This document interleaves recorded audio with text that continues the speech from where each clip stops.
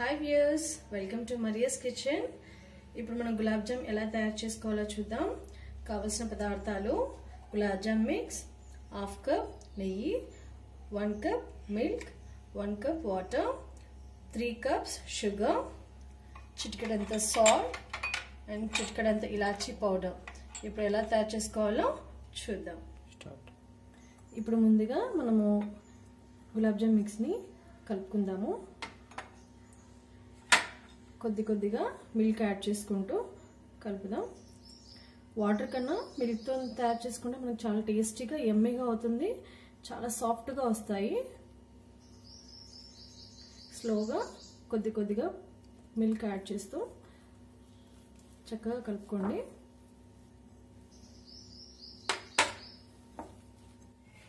మనం మిల్క్తో ఇలా కలుపుకున్న తర్వాత 1/2 టేబుల్ స్పూన్ నెయ్యిని యాడ్ చేసుకుంటే చక్కగా సాఫ్ట్గా వస్తాయి.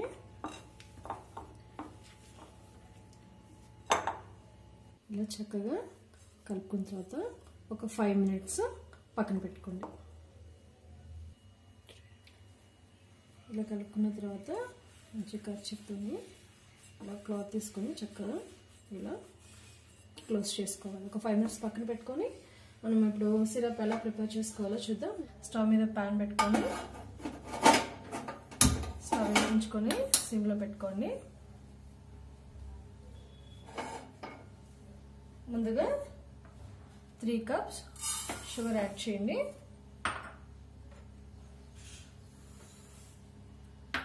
One cup water. స్లో ఫ్లేమ్లో చక్కగా షుగర్ చక్కగా మునగాలి. దీంట్లో 1 table spoon salt, 1/2 table spoon ఇలాచీ పౌడర్.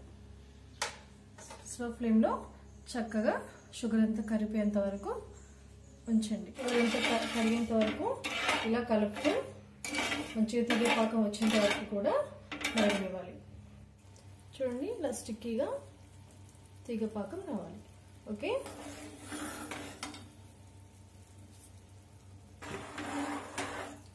మరొకసారి చెక్ చేద్దాము.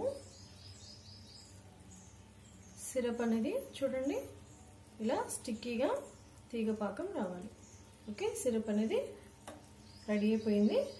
మనము చల్లారేంత వరకు పక్కన పెట్టుకుందాం. మనం ముందుగా నానబెట్టుకున్న గులాబ్ జామ్ మిక్స్ ఉంది కదా, చిన్న బాల్స్ తీసుకొని పక్కన పెట్టుకోవాలి.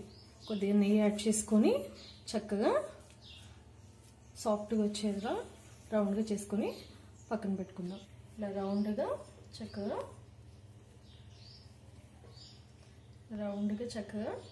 వచ్చేలాగా చేసుకొని పక్కన పెట్టుకోండి. మిగతావన్నీ చిన్న సైజులో మనకు కావాల్సినంత సైజులో తీసుకొని రౌండ్గా చేసుకోండి. లైట్గా నెయ్యి యాడ్ చేస్తూ చేసుకున్నట్లయితే సాఫ్ట్గా వస్తుంది.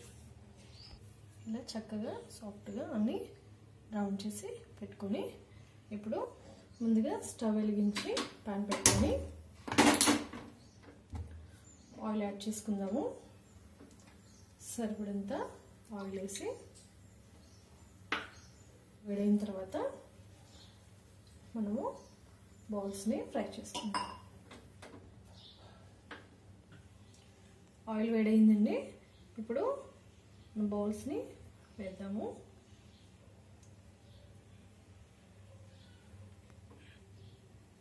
స్లోగా బాల్స్ని వేయండి, ఎక్కువ వేయద్దు, ఒక 3-4 వేసుకోవచ్చు.